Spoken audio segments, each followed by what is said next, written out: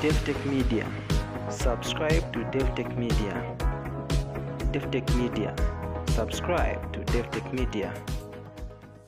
Even if President Hakainde Hichilema and myself had not sat down to agree on this partnership, the Movement for Multi-Party Democracy still has a democratic right to support what is right and to say no to what is wrong. On 25th October 2021, the leader of the Movement for Multi-Party Democracy MMD, Dr. Mumba, announced the intention of his party to join the United Party for National Development UPND alliance in a quest to contribute to the development of the country. The plans were advanced on 7th March 2022 when the party founder member Henry Molenga wrote an application that the MMD party, led by Dr. Mumba, be admitted into the UPND alliance. This decision has, however, not sat well with the MMD members, such as the immediate past National Mobilization Chairperson, Reverend Sylvia Nawa, who has charged that the MMD is not for auction to the highest bidder. I would like to remind Dr.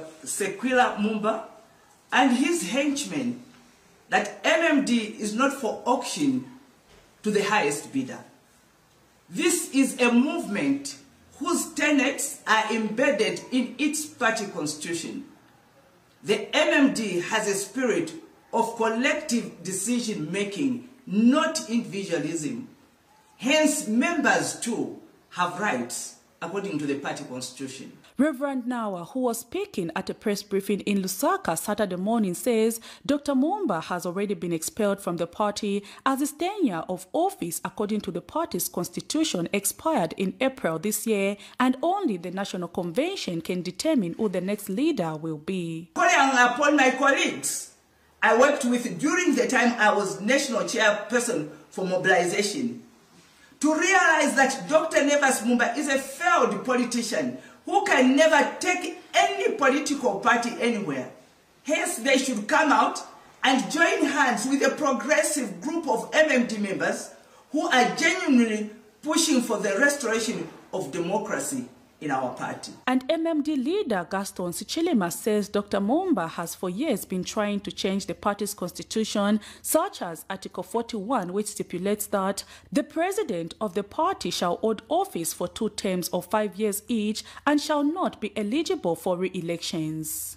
You are all aware that the UPND government has been preaching rule of law. Now we wonder how they can be embracing Dr. Mumba in the name of the alliance while he is raping the party constitution.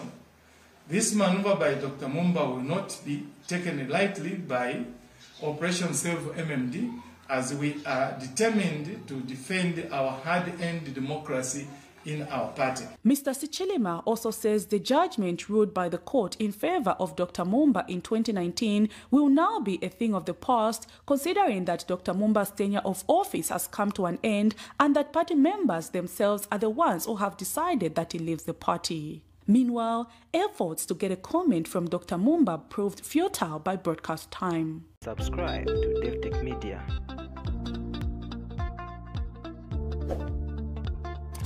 Davi-tech-media. Subscribe to Davi-tech-media.